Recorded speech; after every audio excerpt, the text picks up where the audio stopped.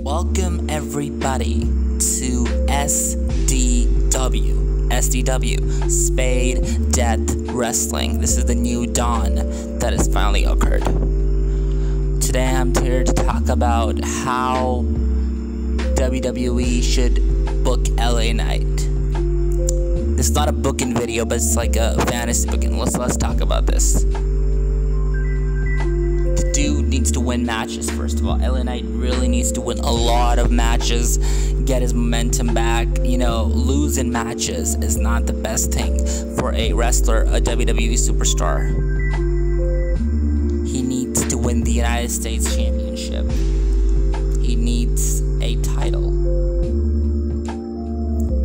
Yes, it would have been really good if they won the Money in the Bank, but WWE is telling a great storyline, in my opinion, with Damien Priest, and I would think there was nothing wrong to give it to Damien Priest because the Judgment Day has just been elevated so high now. The Judgment Day is so damn fun to watch. It's like the best thing on Monday Night Raw, in my opinion, one of the best things. I just can never get enough of Judgment Day. The feud with Seth has been incredibly, storytelling was on point, so good. Brought me back to watching Monday Night Raw.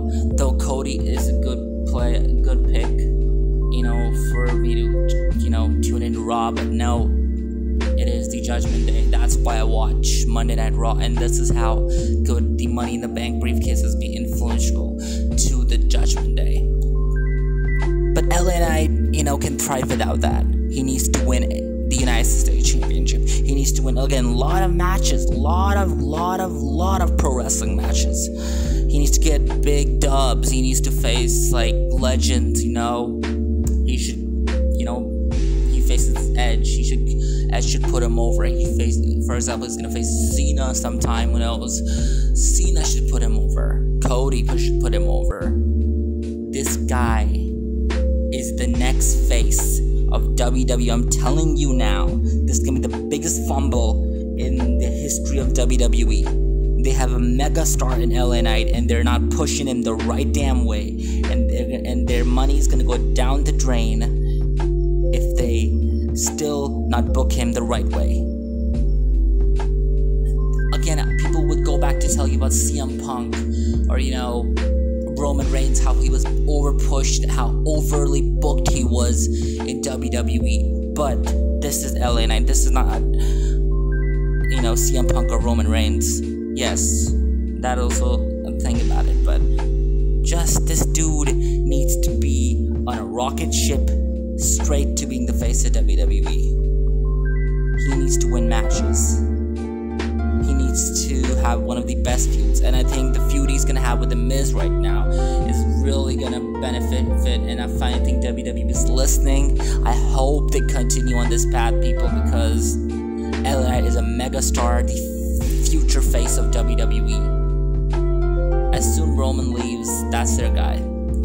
LA Knight is their guy. Cody again can be number two. Seth could be also their guy. You can put Cody, Seth, LA Knight, or probably MJF if it comes over in 2024. But again, LA Knight is the best thing WWE has right now, and they cannot fumble the bag. He is a mega rising star. I have never heard that big pops. Bray Wyatt got pops, everybody got pops, but look at the pop LA Knight is getting. And look how he, his promos, the way he cuts, he's bringing the Attitude Era fan base into play with the current product in WWE. And I think it's fantastic how it's working. A hybrid of Stone Cold and The Rock. And for me, who, really didn't grow up watching them, for me, that's like a legendary status, my uncles watched them probably, I don't know. So, that's the thing, they grew up watching them. That's the thing about, the Stone Cold and The Rock, they were over. And The Rock and Stone Cold are still if The Rock and Stone Cold come back, they're gonna have the best run. They're so charismatic. Rock already knows the biggest star in the world. There's no doubt about that. Stone Cold, everybody knows who Stone Cold is too, so, you know, and we just got a mix of both of them in one guy. And it's not even like a cheap copy or something. It's not how the Acclaimed, you know, whatever, took over the John Cena rapping gimmick. And I was like, at first I was not in the mood. I was like, no, I'm not I'm not, you know, in the train to choose, you know, the Acclaimed getting their rap gimmick push. I was like, no. It's kind of cringe because, you know, the ultimate rap gimmick was, I feel like, John Cena's Doctor of Thugonomics World Life, you know? So, Acclaim, I started liking them. It's just, there are, the creative gives you the script, the creative gives you the bullet points you have to make, or the script in case of WWE, you have to make the best of it.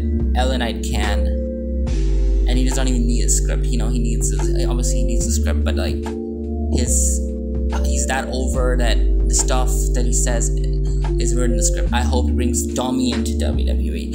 If he does that, oh my god, I think we might be looking as LA Knight as World Heavyweight Champion by WrestleMania. Clearly, he needs to be World Heavyweight Champion. And I'm gonna stop ranting. Again, I hope this is, again, a big loss if they fumble the bag with LA Knight. Because the dude has busted his ass for 20 years in the independent scene, then TNA, Impact, NWA. I just feel he needs to be the best of himself, and I hope WWE, you know, pushes him to the moon. Call it again, he's gonna be the face of WWE. I'm telling you guys, if they do it right, he is the face of WWE. Anyways, people, it's been a while. I've ranted about some stuff. It was fun talking about pro wrestling again. The Death of Spade is out. Peace.